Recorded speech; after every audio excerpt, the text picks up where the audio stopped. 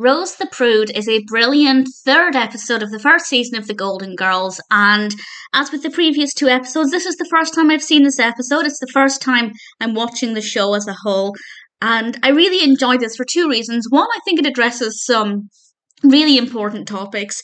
Two, there's obviously a decent amount of comedy in it. And I guess a third reason is that Rose gets a chance to shine, because up until this point, Rose hasn't really been the centre of attention, and I feel like we didn't know that much about her. We still don't know a tremendous amount about her, but I definitely feel closer to the character. So there will be spoilers from this point on as I discuss various points within the episode. We have a subplot involving Dorothy and her mother, Sophia, playing Gin. And that's fine. I didn't really know where they were going with it to begin with. In fact, for most of the episode, there was some comedy with it, but I wasn't sure what the point was. But then it's revealed towards the end of the episode, and as I said, spoilers, that Sophia actually likes playing cards with Dorothy because she likes the talking. And I think that that's probably true for a lot of people, whether you're playing cards or chess or some other game like that, where it allows you to talk one-on-one and interact with somebody. Yes, the game might be fun, but it's also an opportunity to bond and interact, and I liked that message. I wasn't sure where they were going with that part of the narrative, but I really enjoyed where it went. The main narrative, of course, focuses on Rose, and it starts off with Blanche asking Rose to go on a double date with her because Blanche's date's brother is in town, and unless there is a date for the brother, the date's going to have to cancel. So Blanche convinces Rose to go with her. She doesn't really want to, but then it turns out they actually hit it off. And this is a guy called Arnie, played by Gould, who is a brilliant actor. He's been in everything, quite frankly. And Rose and Arnie end up going on a cruise together. And again, Rose wasn't really sure if she wanted to go because she's never been with anybody since her husband passed, but it's also been 15 years, and as Dorothy tells her, if you don't take a chance, nothing is going to happen. And I think that's largely the main message here. There are two main messages. The first is that if you don't take a chance, nothing will happen. You don't know what things will play out like. But the other is that if you have lost a loved one, they're probably going to want you to be happy and see other people and allow yourself to spend time with other people without feeling like you're cheating on them, because this is what was holding Rose back. It was partly because she hasn't been with anybody since her husband, but also because she didn't want to feel like she was cheating on Charlie. And she and Arnie is a perfect gentleman, a really lovely character, and they have a real heart-to-heart.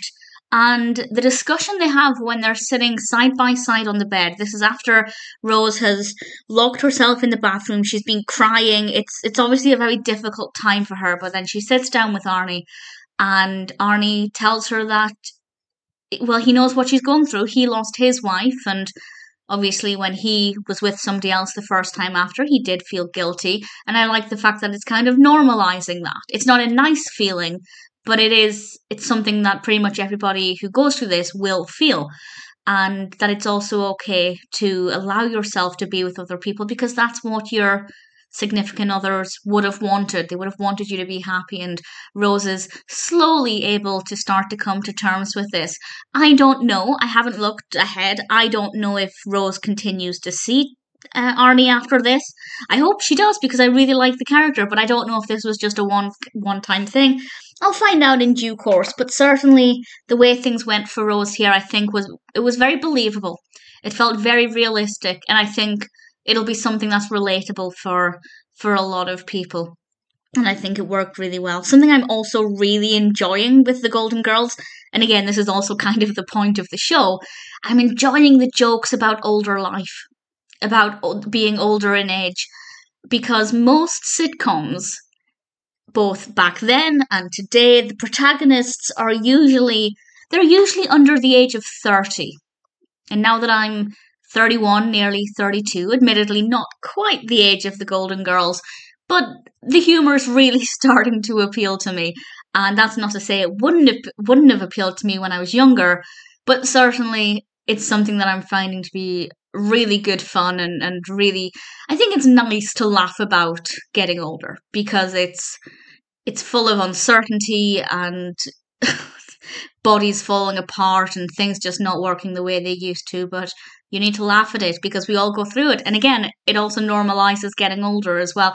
So I can completely, even 3 episodes in, I can see why this show worked. I can see why it was so well loved. I'm surprised nobody's tried to do something similar. I think there have been, I'm trying to think off the top of my head, there are films that deal with, a predominantly older cast, but I can't think of a single sitcom where the main cast is all over the age of 50. And I'd quite like to see them do something, but maybe it would be seen as copycat, so I don't know. But either way, really thoroughly enjoying it. I thought Rose the Prude was definitely very funny, but also with some pretty heavy subjects that it handled really well, and I really thoroughly enjoyed it.